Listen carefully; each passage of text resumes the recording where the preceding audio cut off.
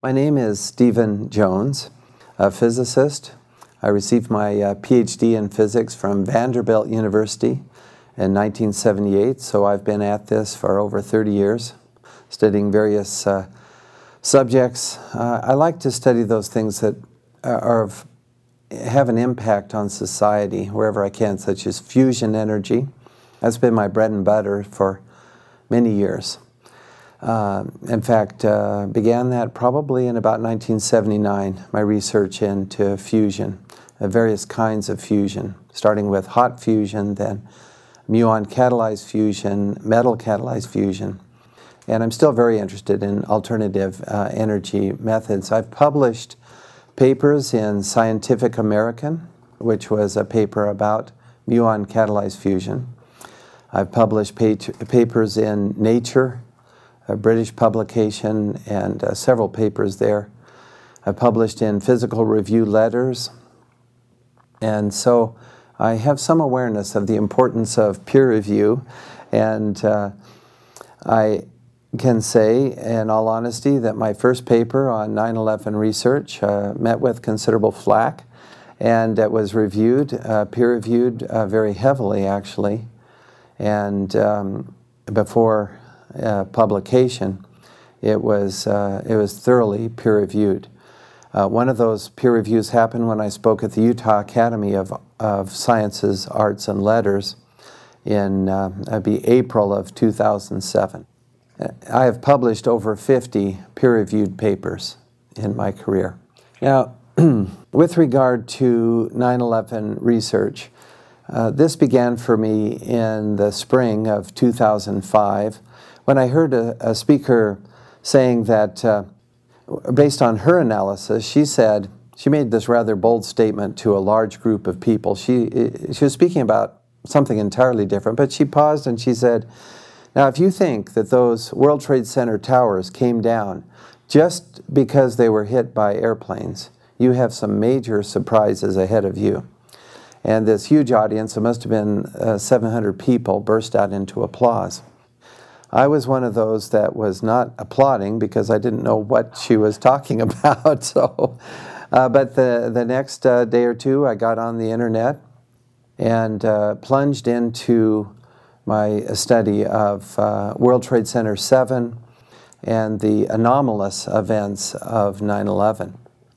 Dr. Ferrer has covered a number of things. I want to emphasize a few other points, and these are our study of both the spheres, but particularly the active thermitic red material that we discovered in the dust from 9/11. This is discussed in our paper in the Open Chemical Physics Journal, published in April of 2009. And I would encourage a careful reading of this paper. We put a lot of work into this peer-reviewed publication. I'd like to talk first of all about the provenience or chain of custody for the samples that we received. I'd like to mention that in this paper we studied 4 samples in detail, 4 separately connected dust samples. I received samples from several people, and Dr. Ferrer received samples directly from at least 2 of these collectors. I think three of the collectors.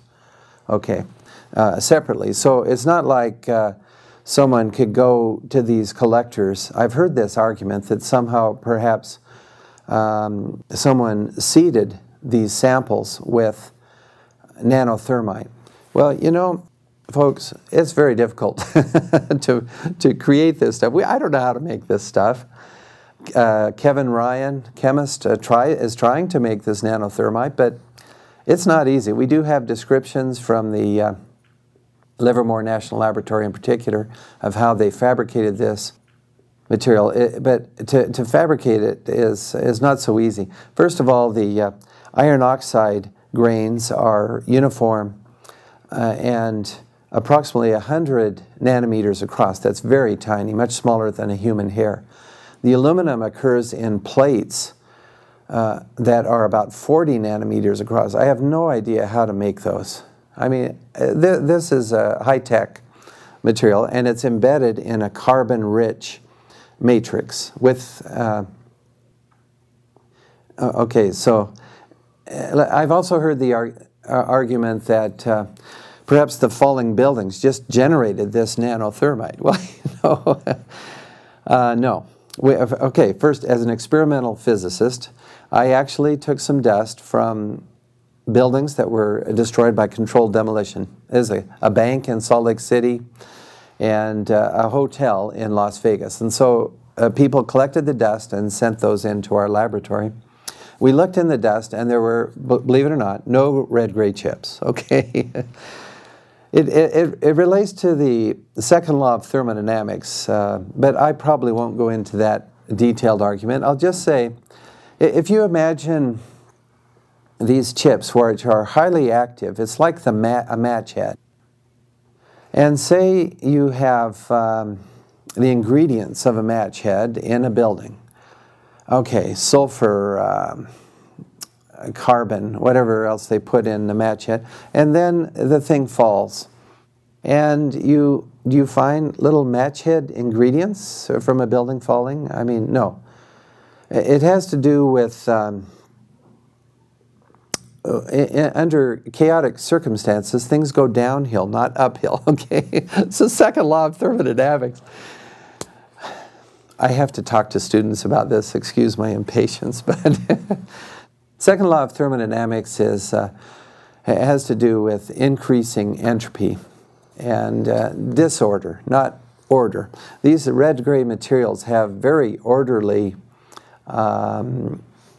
sheets containing aluminum, these platelets, and these grains containing the iron oxide, again, are of uniform size, very orderly. And furthermore, if it's from a collapsing building, where does all this carbon come from for the matrix? It's just mind-boggling. A colleague of mine asked various nanoscientists if they thought that a falling building could create this material, which I thought was great because he got them to consider our study. But 100% of these nanoscientists contacted said, no, there's no way that a falling building can create this sophisticated material that we report in our paper. Now, back to the chain of custody. So it's not just from collapsing buildings. It did come from the dust of the World Trade Center, and as I said, samples were sent separately to Dr. Fair and to myself. These samples all show the same red-gray material.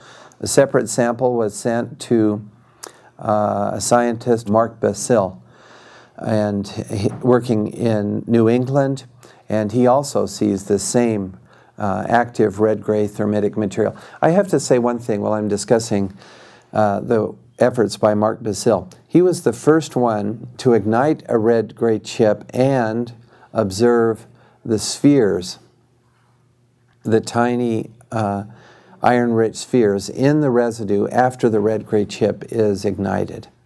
And so I think it's important to give him credit for that observation. Then we looked in our residues from the red-gray chips, and we also found these spheres.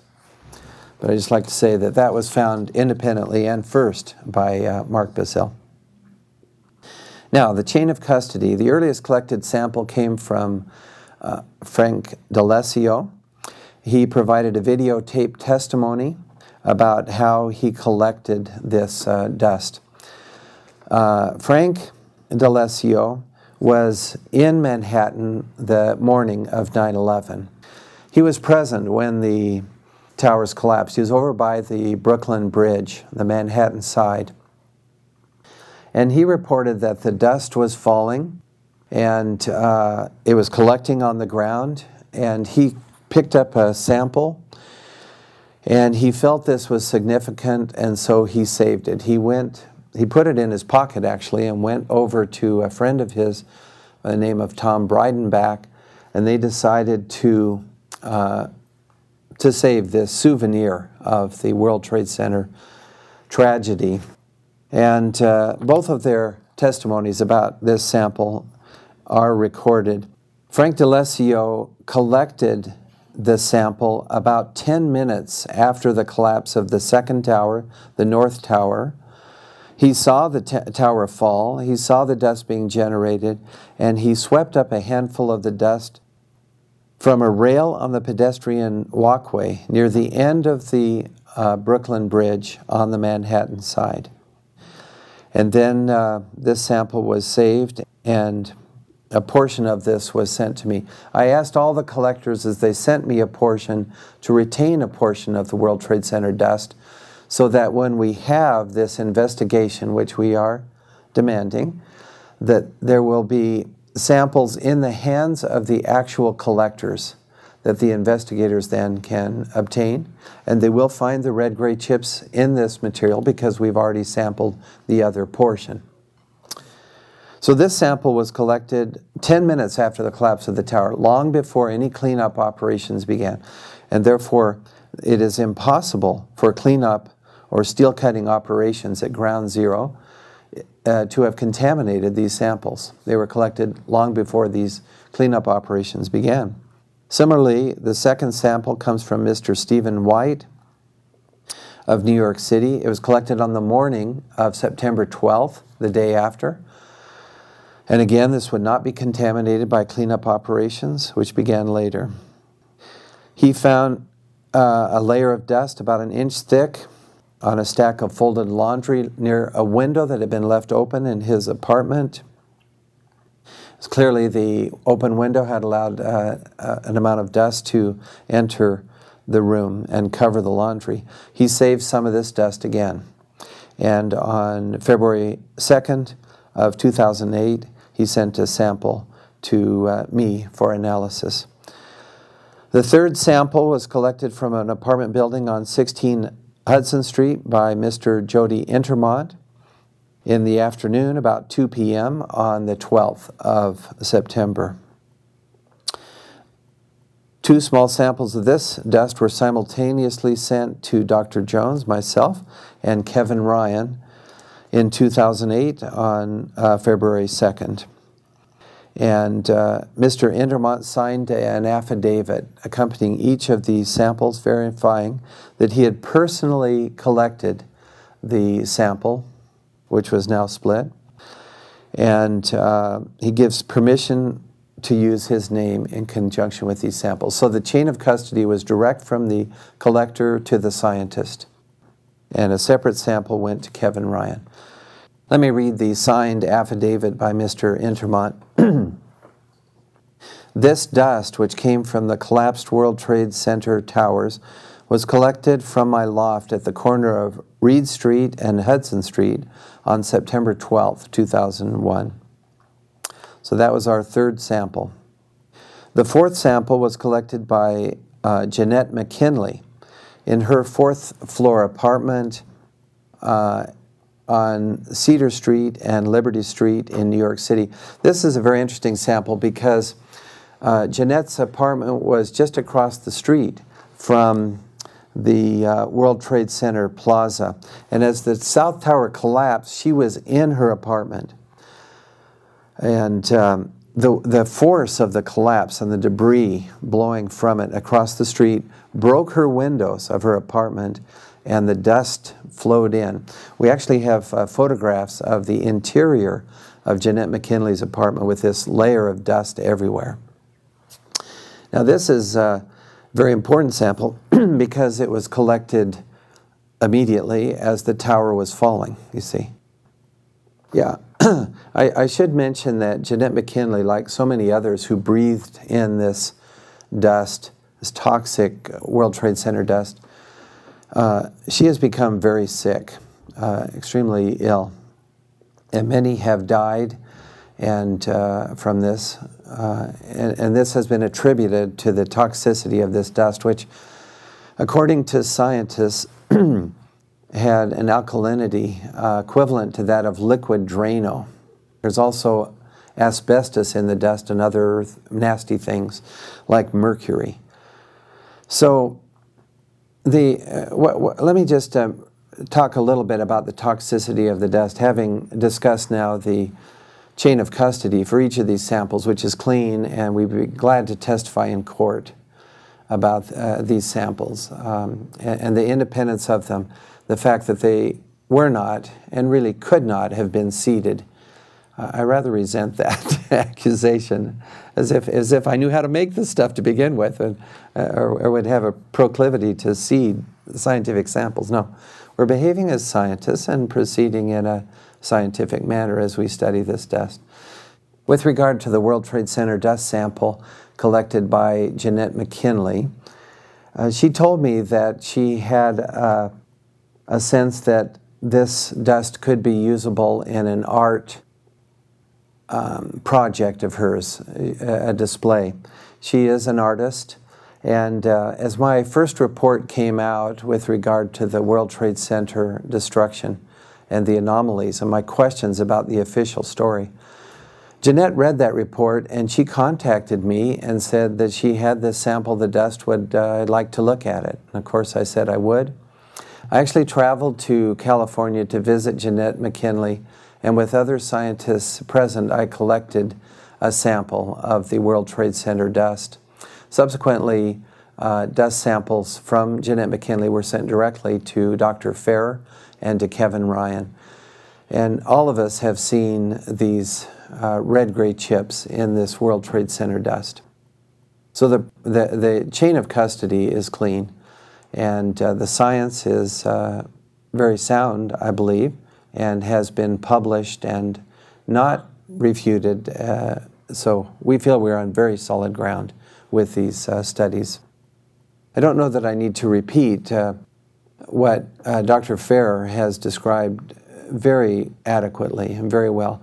So I would like to emphasize certain conclusions that we determined from our study of the World Trade Center dust and this red material that Dr. Ferrer has discussed so very adequately. I would like to say before proceeding that Dr. Ferrer was a key in analyzing this red-gray material, and his expertise with both the scanning electron microscope and the transmission electron microscope proved to be invaluable in this study. Okay, so significant conclusions regarding this red-gray material that we found in the dust. The primary elements in the red material are aluminum, iron oxide, as well as silicon and carbon. I'd like to say that the silicon first confused me when I saw that in this red material, because it's not needed in thermite. In thermite, all you need is fuel, aluminum, and an oxide, a metal oxide such as iron oxide, so that the oxygen goes from the iron oxide to the aluminum with the release of an enormous amount of energy. And this also results in a production of molten iron. Now, and some of that would be, as you have this molten iron being formed explosively, will form droplets in the air.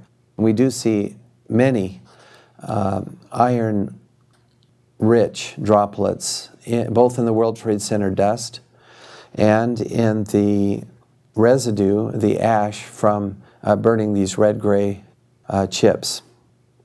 The question about the silicon, why is that present?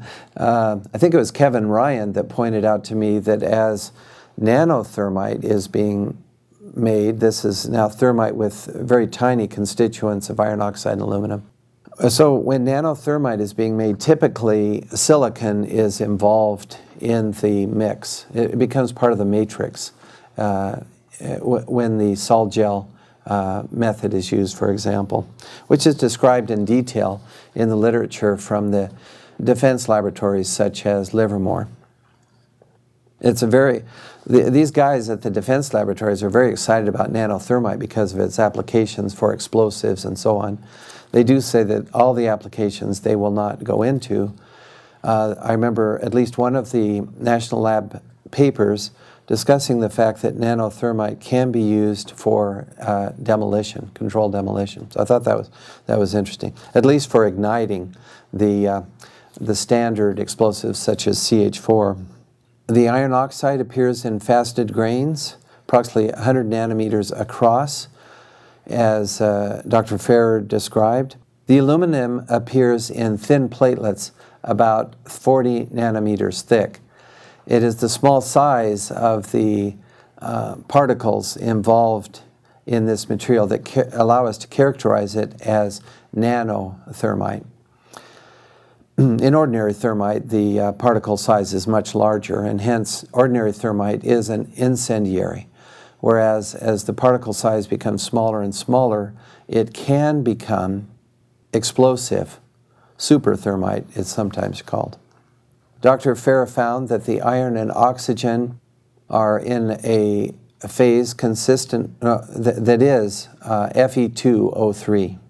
Dr. Ferrer conducted studies in the differential scanning calorimeter and found that the material ignites, reacts vigorously at a temperature of approximately 430 centigrade, consistent in each sample.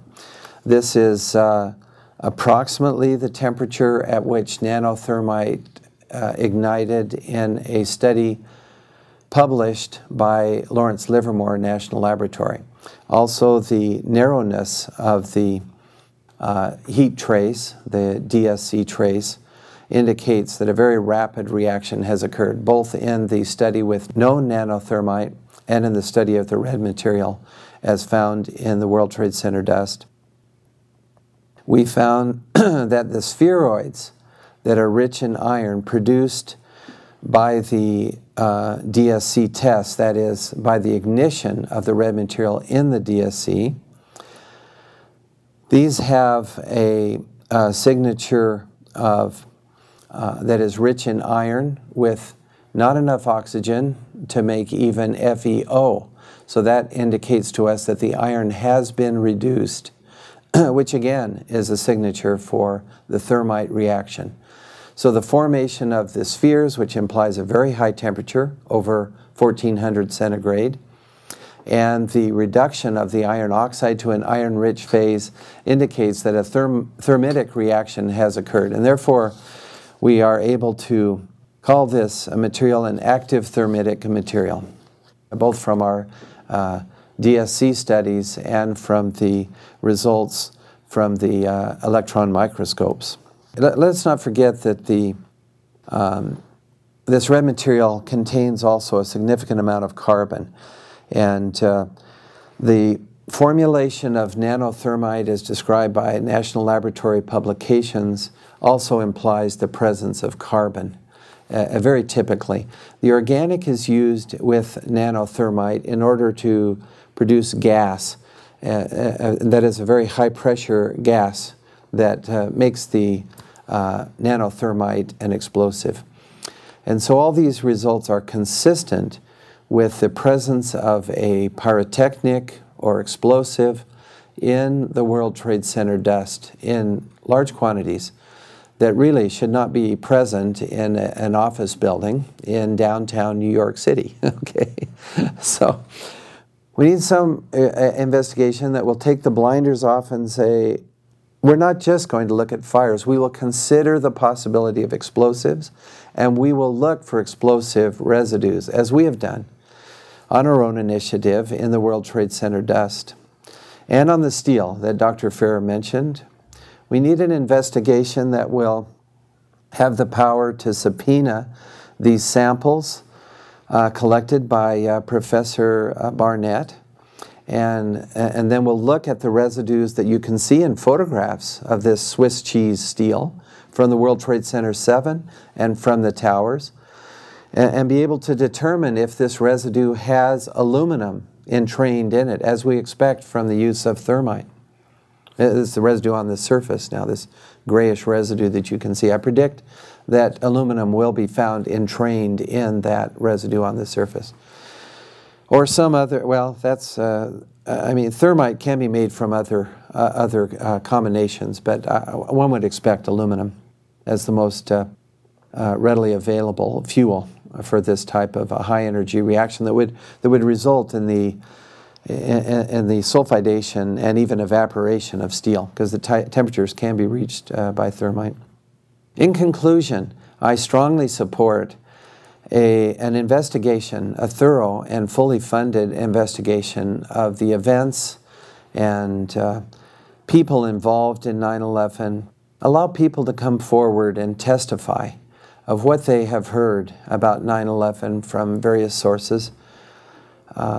We need this investigation. Right now there is, in effect, a dark cloud hanging over America because of these unanswered questions. It would be better to face this head on and allow a thorough investigation and perform this investigation in such a way as to get at some answers. And so we need this investigation, and I think that's all I have to say about that today.